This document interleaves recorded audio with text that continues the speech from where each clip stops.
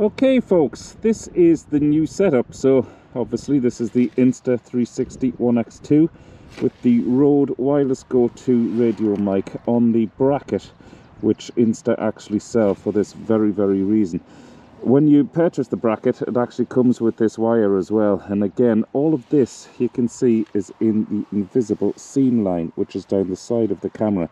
So when the clever magic stuff happens in the edit, it keeps everything out of shot here because it's between the two lenses, the front lens and the back lens. So don't ask me how it works, but it does work. I've done loads of tests now, you've seen in my previous videos, so we know that all of that gubbins does stay out of shot. That horse is beautiful in the background, isn't it, that sculpture?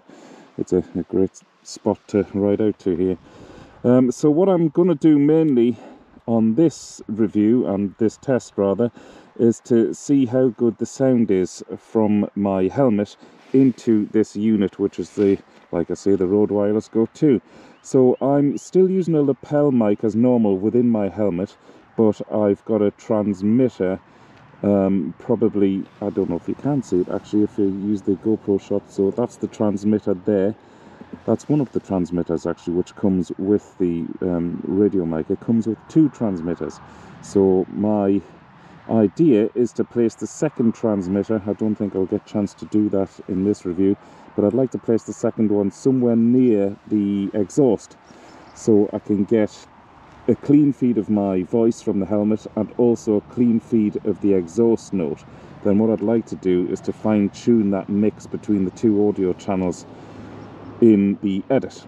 So that's my plan anyway, but we'll see how that goes. But what I'm very excited about is that, even though I'm wearing the GoPro today just so you can see the Insta camera, I plan to ditch the GoPro, as you've seen on my recent video called Showtime. So, and I would love to just come out with this one camera and one microphone, well, radio microphone unit in the future to do everything. So I'm going to go for a spin now, demonstrate what the camera can do if you haven't seen it already from my videos, and also to give the wireless audio a run for its money. And I'll only know this, of course, when I get home into the edit, and we'll see how good or bad indeed the system is. That's the selfie stick I have there, by the way. So as well as keeping the camera there for most of my talking and blurb, I shall be then taking the camera off and mounting it on the selfie stick, because then, as you also know if you followed my channel for a while, I sit on the selfie stick, have it sticking out the side, and that's how I get those lovely side-on shots which looks like a drone following me. I also put this down the back of my jacket as well, which sticks above me, which I'll be doing in this video, and that gives you the top shot looking straight down on me and the bike. And again, the selfie stick is made invisible with the software, and it looks like very high production values if you ask me. I just need the sound to step up to the mark. So wish me luck, and here we go. And we're off with my brand new motovlogging setup, the Insta 360 1X2 and the Rode Wireless Go 2.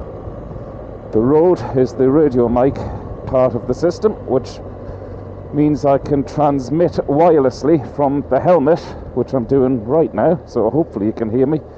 That's the unfortunate thing. I won't know if I've got any sort of results until I get home and check the footage back. So hopefully it's all going down.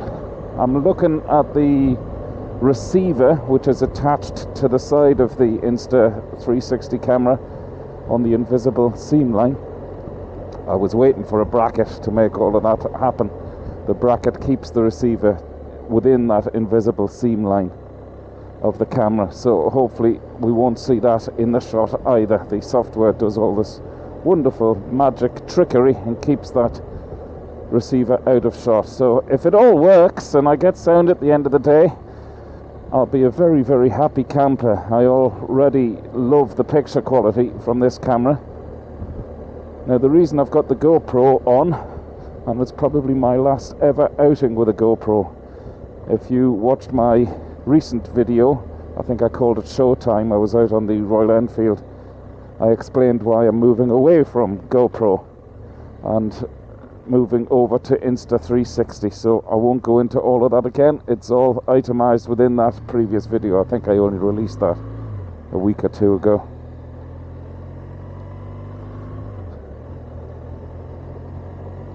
So you can see here the scenery is absolutely wonderful. One thing I've noticed about the Insta360, the 1X2, in fact, rather than calling it its full name all of the time, I think I'll just call it either the camera or the 1X2, so you know what I'm talking about.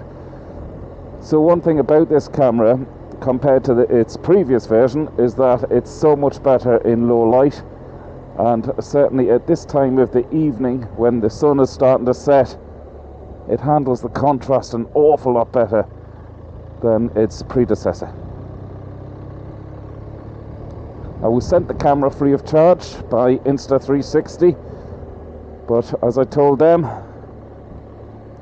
my thoughts are my own, my opinions are my own, good or bad. It just so happens that I absolutely love the camera. In fact, I'm going to let you into a little secret. I was so impressed by it, I actually went out and bought another one. Not just as a backup, I have other tricks up my sleeve, which I'll bring to you in future videos with the two of them, but for now I only need to use one of them. Now I'm going to start with a negative. What? That's not like you, I hear you cry. It's only one slight negative, and I'll get it out the way first so I can concentrate on all the positives. I'm a user of the Rode Wireless Go system for the last year or so, and I thought the new Wireless Go 2 would be a great addition to have on the motorbike, because you can feed two transmitters, therefore two sources of sound, into the one receiver. So my plan was to have one, as I'm doing now, within the helmet or on the helmet so I can talk to you, and then I was going to put another transmitter, was going to mount that down near the engine somewhere so I could get a nice clean feed of the engine sound on my bikes. I was then going to do a nice mix within the edit and just get the perfect balance of engine noise to my voice and just give it, you know, socks really. Give you as much audio quality as I can give you with picture quality on board this camera. However, the problem is this, and I couldn't find it anywhere in the specifications of the camera until I actually tried it. The problem is it only has a mono sound input. It doesn't have a stereo left and right input. Now what does this mean in real life? Well, it means that you can't separate the two channels of audio once you've taken the card from the camera into your edit suite. It all goes down as one track. Yes, it records the two sources all right, but it does the mix itself, which is a shame, because like I say, I just wanted to fine-tune that mix manually in the edit, but you can't do that. It goes down onto one track, unlike a GoPro. There you go. GoPro has something over an Insta360. I think it's the only thing it has over it.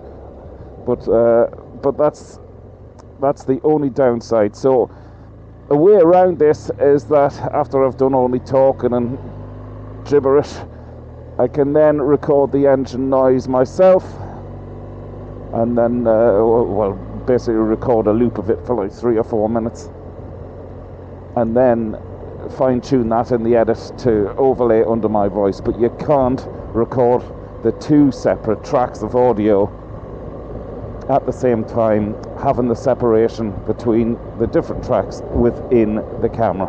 It all goes down as one track. So I hope that makes sense. I hope it's not too technical. Had a few comments of some of you recently saying that my camera review stuff was a bit too technical, so I'm trying to simplify it. You'll have to forgive me.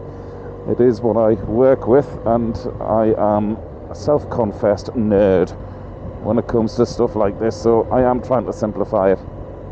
However, everything else is plain sailing. I'm saying all of this, I really hope the sound on the camera when I get home after having this beautiful spin out.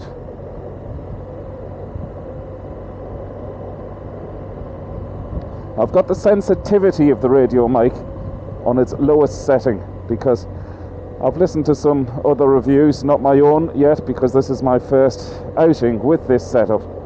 So who knows, maybe mine is going to be, well, I'll tell you exactly what I was going to say first. I've listened to other people's reviews and the sound is somewhat a little bit distorted.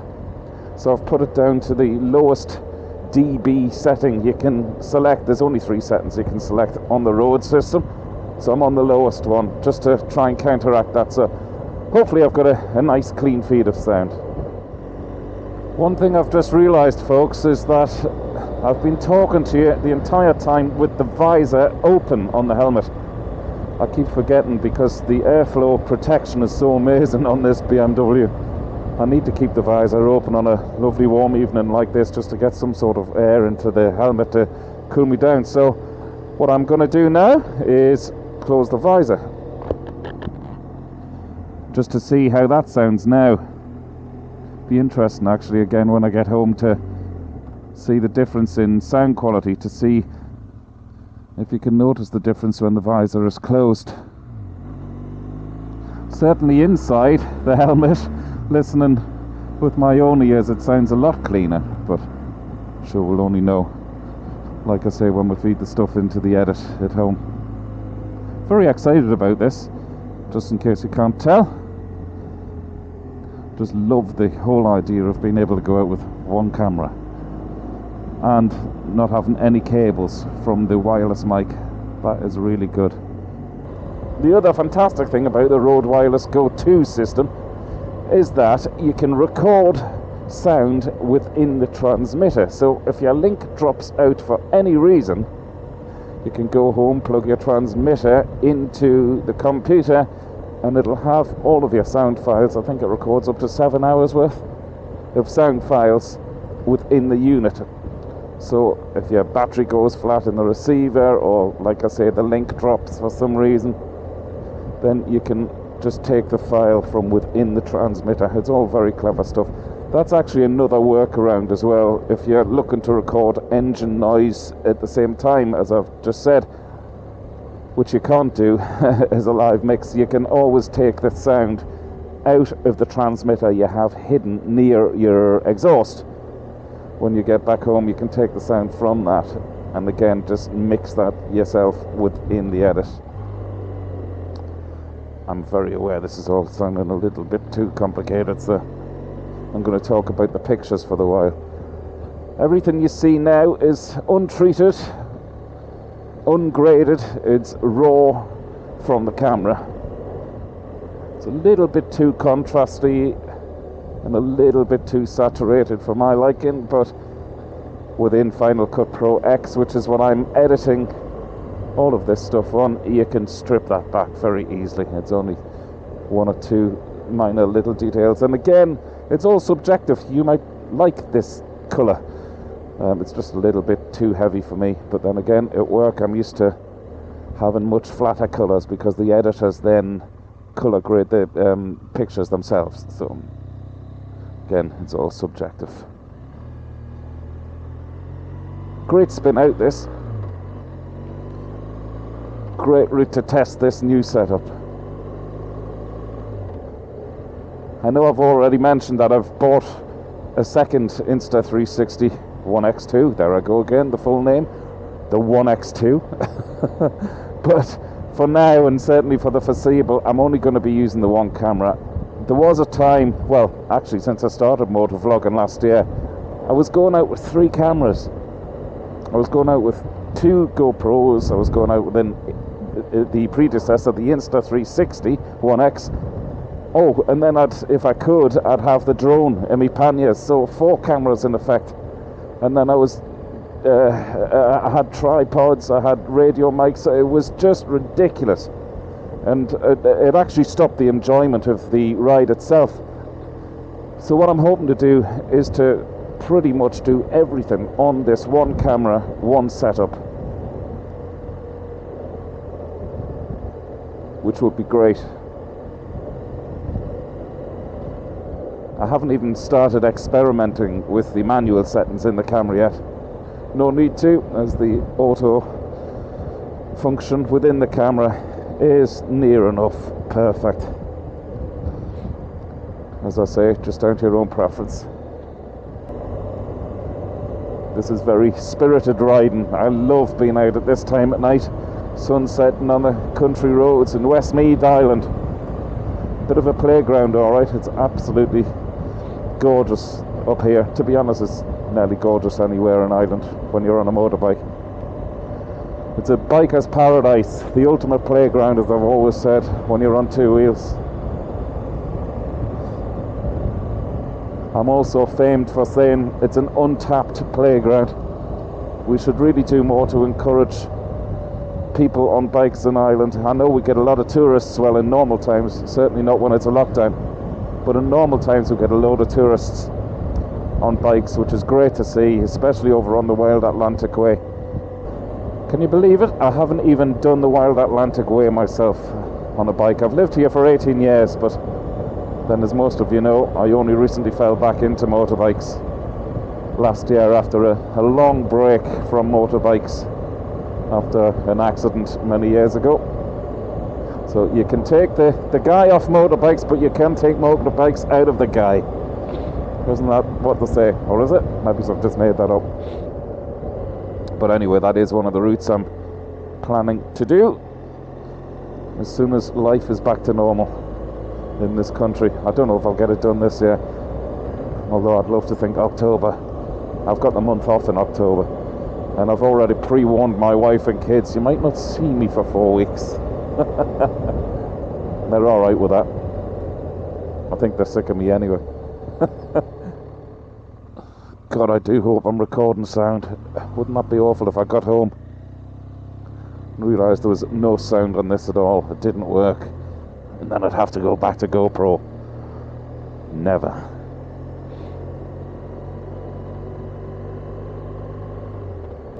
A great revelation is that I just stopped to see if there was any way of checking the pictures and sound back without using the app. I know you can check the pictures back on board the camera, and lo and behold, I heard the sound as well. So I actually never knew you could do that. I thought you had to go through the app to play back with sound. So it's great. So I do know that there's some sort of sound going down. Can't really monitor the quality of the sound, but there's definitely a soundtrack there because I can hear my dulcet tones coming out of the camera when I play it back. So all is good. I just hope the quality is good. I hope you're enjoying this spin out, folks. I absolutely love this scenery up here. It's just wonderful. I love listening to bikers, including myself. And when we're asked, why do you motorcycle? Well, it's all about the freedom. Yeah, but you've got freedom in a car as well, so maybe it's just about the fresh air, I think, hitting your face. I know what people mean though. I think